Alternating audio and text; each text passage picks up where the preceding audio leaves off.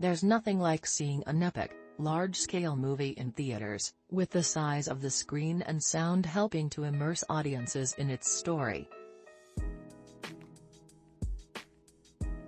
This is especially true when there's some epic action involved, like in Russell Crowe's Gladiator.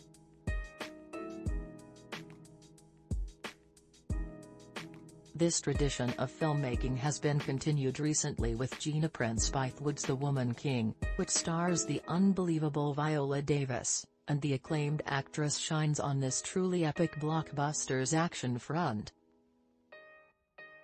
As previously mentioned, The Woman King is directed by Gina Prince-Bythewood, who is known for projects like Love and Basketball and The Old Guard.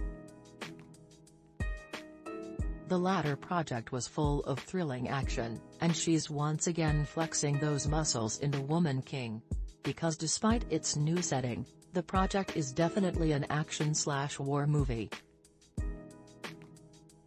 The Woman King is set back in the 1820s and follows the Dahomey Kingdom in Africa. The young King Ghezo, John Boyega, is facing conflict with another much larger kingdom called the Oyo Empire.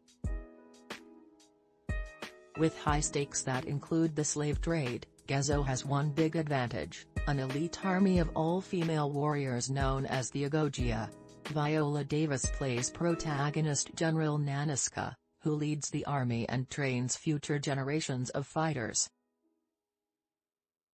This includes newcomer Nawi, Thuso Mbedu, who is the secondary protagonist and the audience's entry into this emotional and bloody world.